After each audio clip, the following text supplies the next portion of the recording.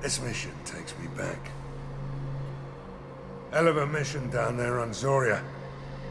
I appreciate what you did down there. Might not seem like it, but you did the right thing. Killing Vito solves a lot of problems, and not just my own. Me and a buddy were hired to take out this one guy, Matthias, I think. Hell, I forget. Turns out it was a trap.